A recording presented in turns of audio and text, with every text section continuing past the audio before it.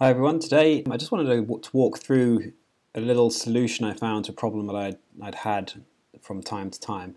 No matter how clean I managed to try to keep my camera, I always managed to get some kind of dust spot. And on this particular shot, I've got a rather large dust spot, which is also rather obvious. So I just thought I'd share with you a quick solution I found for removing these. As you can see in this scene, I have the dust spot here in the bottom right corner. So what I did was I took the concept of the clone tool in Photoshop.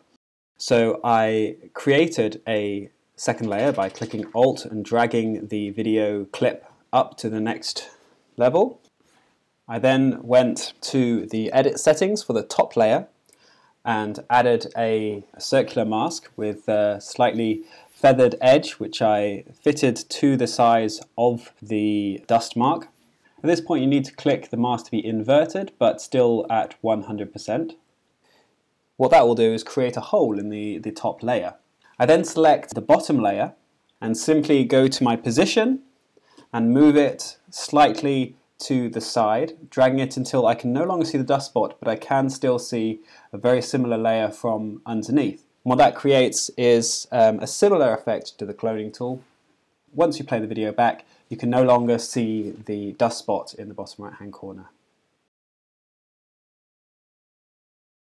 Okay, so you can see here I've removed on the right hand side the small dust spot using the same technique,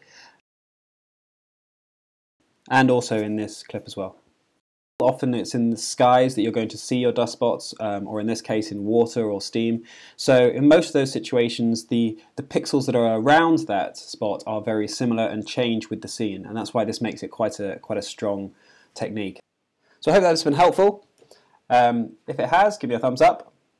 If you have any other suggestions, definitely give me a comment as well. I'd be really keen to see them.